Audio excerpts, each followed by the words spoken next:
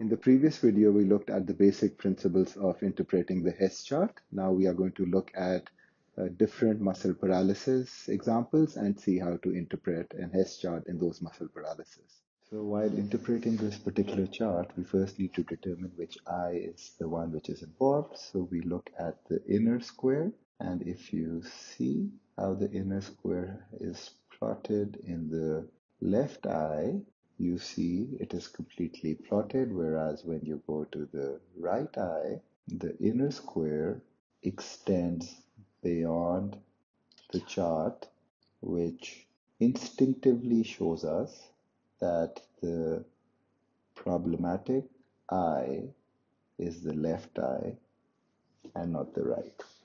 Now, once you have determined that, you are going to determine what is the primary deviation versus the secondary deviation. So if you start looking at the center of the already plotted chart in the Hess chart and start counting the squares till the plotted chart of the eye, you see that it is about 2 squares distance where it is displaced nasally. So the primary deviation is about 2 times 5, 10 degrees of esotropia. Whereas in the right eye, which is going to tell us about the secondary deviation, it is 1, 2, 3, 4, 5, 6 squares. So 6 times 5 is 30 degrees. So the secondary deviation is 30 degrees of nasal displacement or esotropia. So till now we have determined which eye is the paralytic eye. We have also determined what the primary deviation is and what the secondary deviation is. We have also determined what is the direction of the deviation, which is esotropia. Then, once you start focusing on the outer square, you can determine which is the underacting muscle and instinctively can see that the lateral rectus is underacting.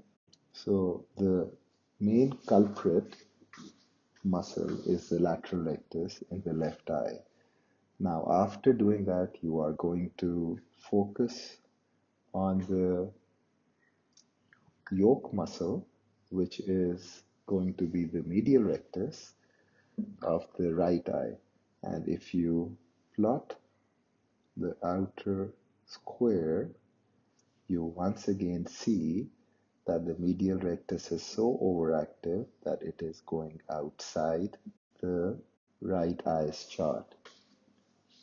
After doing this, you are going to look at the antagonist muscle, which is the muscle in the same eye as a problem, but working in the opposite direction. And here you see the medial rectus is overacting because of the lateral rectus underaction. And this way, you can determine that this particular patient has a left lateral rectus paralysis or sixth nerve palsy. So let's look at another chart.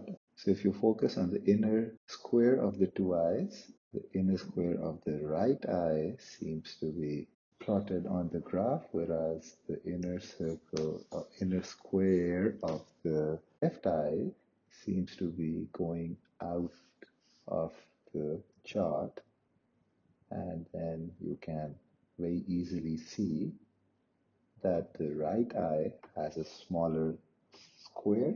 So in a person with no muscle sequelae, the square should be here with the center being here, and in the left eye, the square should be plotted here. So looking at the primary deviation, the right eye is deviated nasally, and the magnitude is 1, 2, 3, 4, a little over 4 squares, so that is 4 times 5, 20 degrees of inward turn, whereas the secondary deviation is 1, 2, 3, 4, 5, 6, 7, which is 35 degrees of inward deviation. So the primary deviation is less than the secondary deviation. Now, after having done that, you are going to look at the primary muscle, which is a culprit,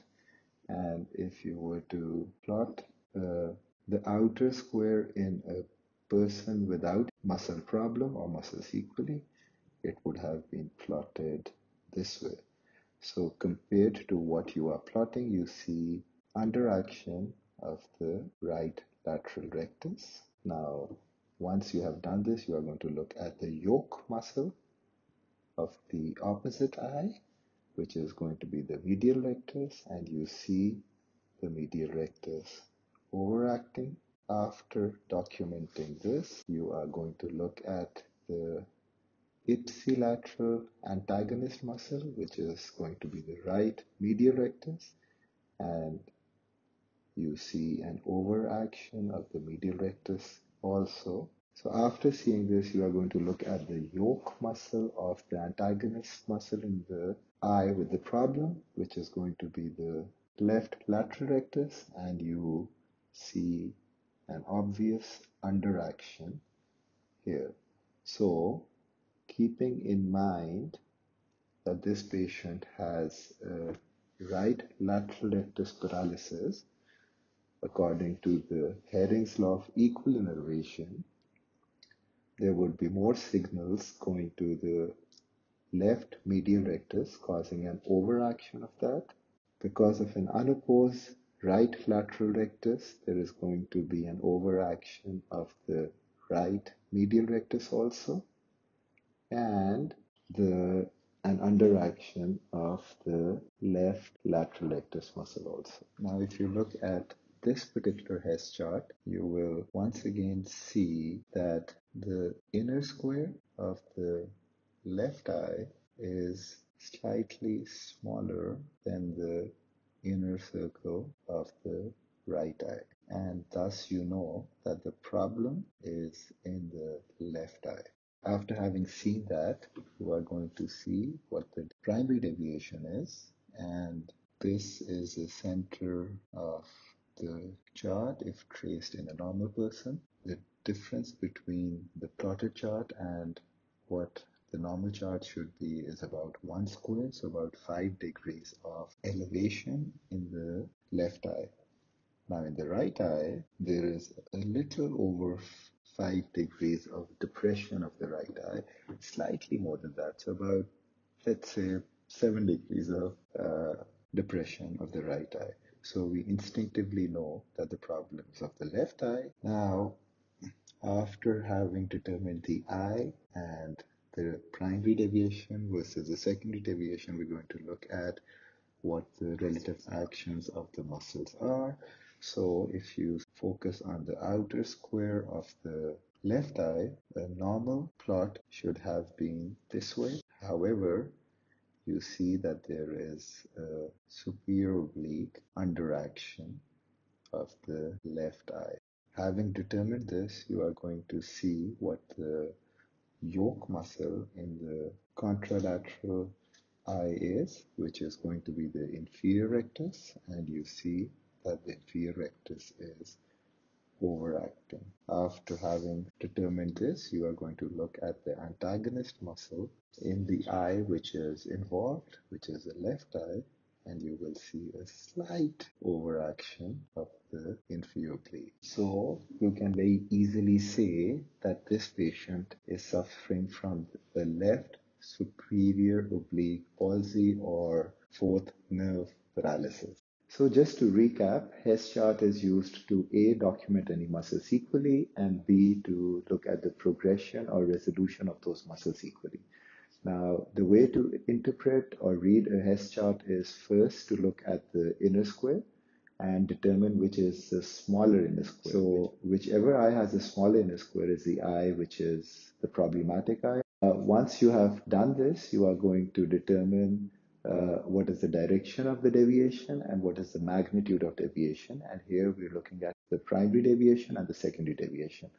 The primary deviation would be the deviation in the eye which is affected, or having the paralytic muscle, whereas the secondary deviation is in the normal fixating eye. The fourth thing to see is the muscle sequelae, and for that you focus on the outer square, and you first focus on the muscle which is underacting in the eye which is affected, and that is the culprit muscle. Once you have identified the culprit muscle in the affected eye, you are going to focus on the other eye, on the yoke muscle, which is the muscle causing the eye to move in the same direction as the muscle which is affected. So if there's a lateral rectus which is paralytic in the left eye, for instance, then the medial rectus of the right eye is the one that you focus on after identifying the lateral rectus. And you will usually see an overaction of that muscle. Once you have looked at the culprit muscle and the yoke muscle in the other eye, you turn your focus on the antagonist muscle in the left eye. So left lateral rectus not working, the antagonist muscle would be the unopposed medial rectus, which would also show an overaction of the medial rectus, and therefore less signals would be going to the lateral rectus of the right eye, and therefore you will see an underaction of the right lateral rectus also. Thank you.